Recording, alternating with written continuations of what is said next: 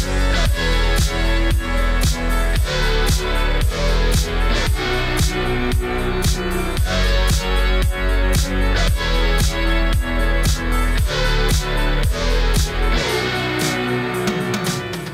guys, welcome back to an all-new episode of Conflicts. In this series of Anki Relics, we'll be looking at the DVT Cozmo Vector robots, CozmoBot. That is right, this here is the balance or the missing link between Cozmo and Vector, essentially the robot that never existed. It is the Vector body with Cozmo functionality and has a different voice as well as graphics. Now, this episode here is sponsored by RoboPros, a company that is designed to go ahead and give your Cozmo or Vector replacement parts with a simple click of a button. Not only that, they can go ahead and fix your robot by simply sending it to them. So, without further ado, let's go ahead and get started and see what these robots are all about. Alright guys, check it out. So we have ourselves some DVT vectors, or CozmoBots, whatever you want to call them, but these here are different variations of the robot, or essentially a production version of Vector, or Cozmo and Vector kind of fusing into one.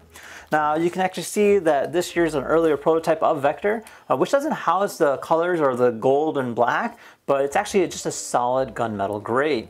Now this particular robot houses CozmoBot, which is actually technically a Cozmo robot in a Vector body. So it's almost like the lost brother between the two robots, which we'll be showcasing in another video. And then we have another prototype of Vector. So this one here is a little bit more different. So this here is a matte black, or like a semi-gloss black. Now, same with this particular Vector. So this one here is a little bit more different than your traditional Vector. All three robots are very unique and very one of a kind. So let's go and turn them on and see what happens. So they are all three are currently booting up. You notice that the light is a little bit different on these compared to the other ones, and they do take a little bit longer to boot up because, again, they're in development robots that were not actually final versions.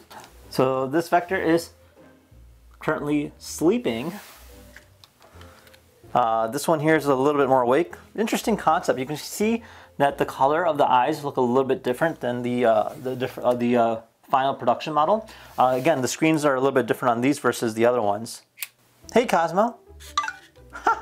So you can see that the CozmoBot is now working, and it'll actually react to it.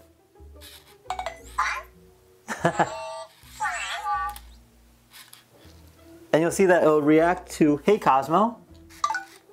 Oh, that is so cool. So you can see that the eyes are a little bit different too than the original Vector, or the final Vector.